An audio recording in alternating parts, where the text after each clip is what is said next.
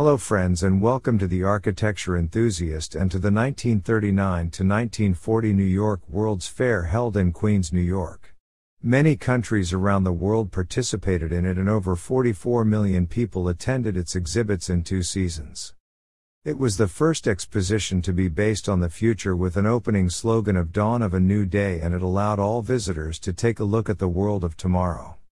The fair was divided into 7 geographic or thematic zones. Virtually every structure erected on the fairgrounds was architecturally distinguished and many of them were experimental in many ways. Architects were encouraged by their corporate or government sponsors to be creative, energetic, and innovative. Novel building designs, materials and furnishings were the norm. Many of the zones were arranged in a semicircular pattern centered on the Wallace, Harrison and Max Abramovitz-designed theme center, which consisted of 2 bold white landmark monumental buildings named the Trylon, which was over 700 feet tall, and the Perisphere, which one entered by a moving stairway and exited via a grand curved walkway named the Helicline. Inside the Perisphere was a model city of tomorrow that visitors viewed from a moving walkway high above the floor level. The zones were distinguished by many color cues, including different wall colors and tints and differently colored lighting. Fairgoers walking to the north of the theme center on the Avenue of Patriots would encounter the Communications and Business Systems exhibits. The focal point of this area was the Communications Building, a large structure with a pair of 160-foot-high pylons flanking it.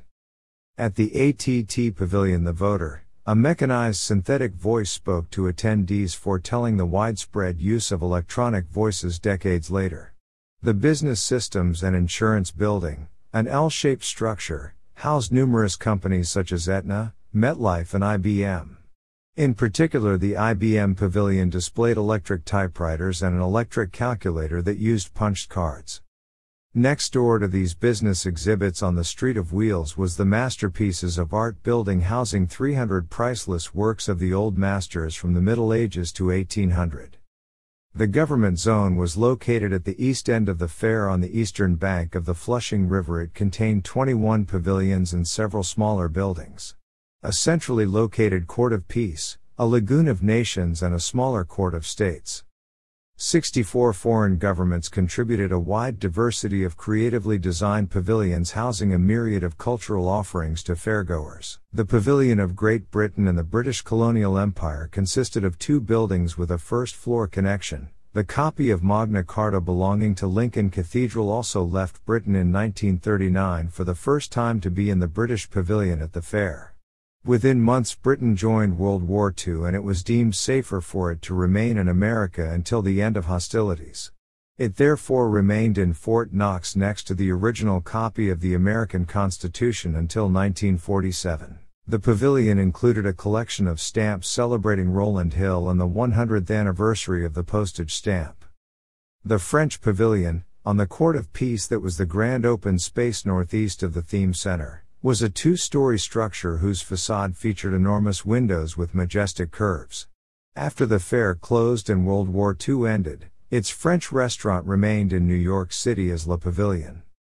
The Italian Pavilion attempted to fuse ancient Roman splendor with modern styles, and a 200-foot-high waterfall dedicated to Guglielmo Marconi, the inventor of the radio, defined the pavilion's facade.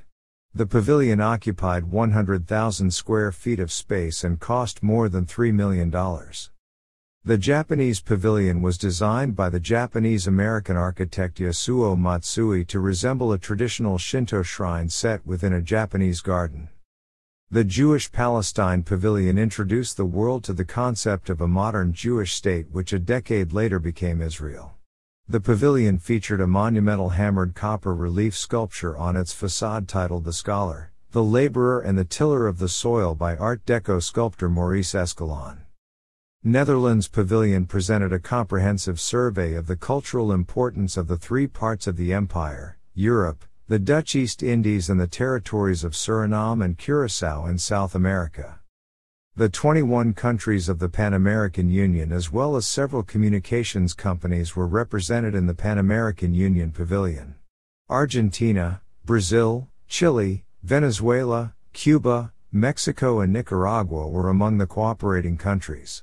The Pan-American Union pavilions at the 1939 World's Fair were an extension of Franklin D. Roosevelt's Good Neighbor policy, which sought to redefine negative Latin American stereotypes.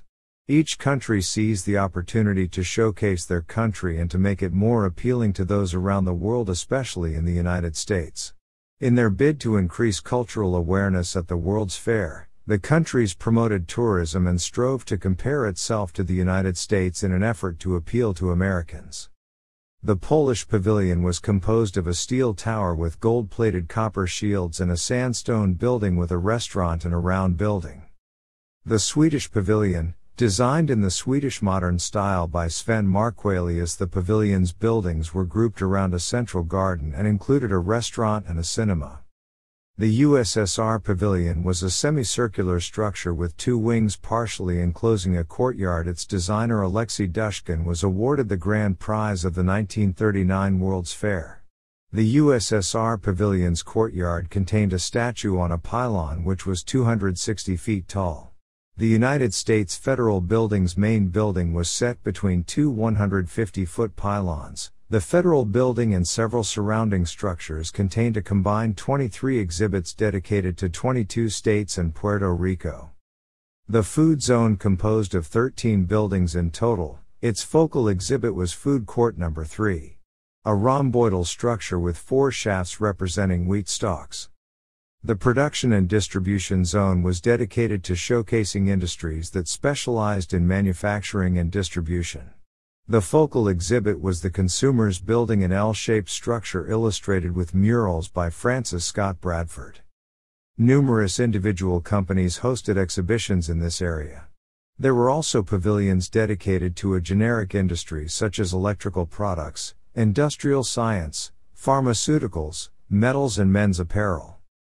Perhaps the most popular of the Transportation Zone pavilions was the one built for General Motors, which contained the 36,000 square foot Futurama exhibit designed by famed industrial designer and theater set designer, Norman Bell Geddes. The Futurama transported fair visitors over a huge diorama of a fictional section of the United States with miniature figures. Along the way, visitors would encounter increasingly larger figures until they exited into a representation of a life-size city intersection. Stores in the GM Pavilion included an auto dealership and an appliance store where visitors could see the latest GM and Frigidaire products. The Ford Pavilion, where race car drivers drove on a figure-8 track on the buildings relentlessly day in and day out.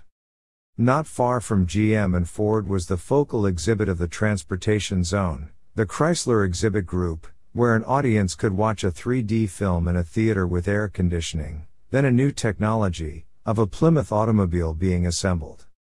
Other structures included in the Aviation and Marine Transport Building, as well as exhibits for the Firestone Tire and Rubber Company and Goodrich Corporation.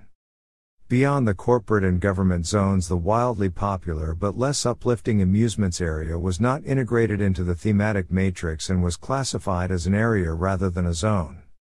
Despite the high-minded educational tone that the World's Fair attempted to set, the amusements area was the most popular part of the fair.